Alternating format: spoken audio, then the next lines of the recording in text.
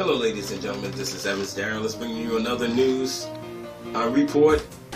In this case, which had to deal with this woman who, in fact, who had a client and she bit off his penis. She was an escort. So they met off on Backpage.com. The lady's name is Priscilla. So they went out, they went to Applebee's, had fun.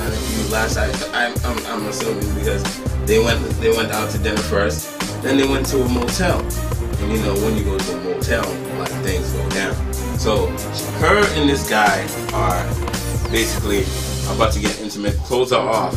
Both have their clothes off. And then they're smoking weed and taking ecstasy. And then all out of the blue, she turns into Hannibal Lecter and she bites the man's penis off. He is squeamish. He's squeamish and he falls and he passes out time and time out. And he's trying to pry her away from his penis. A neighbor from next door in the motel thought there was an animal, like a beast in there. And when the police finally do arrive, they find her like with blood all over her body coming out her mouth. And the dude hid inside the bathroom. He was so scared he hid in the bathroom till the police came. And he's screaming for help. He's screaming for help. So, like, I just don't know how she goes from having dinner at Applebee's to having a blood sausage sandwich. So I guess she wasn't as full as he thought. So she went after his penis. So she bit his penis off, and it was bleeding. So I just don't know how that happens. So there's a moral to learn from this. When going online, be careful of who you encounter, even if it's a prostitute.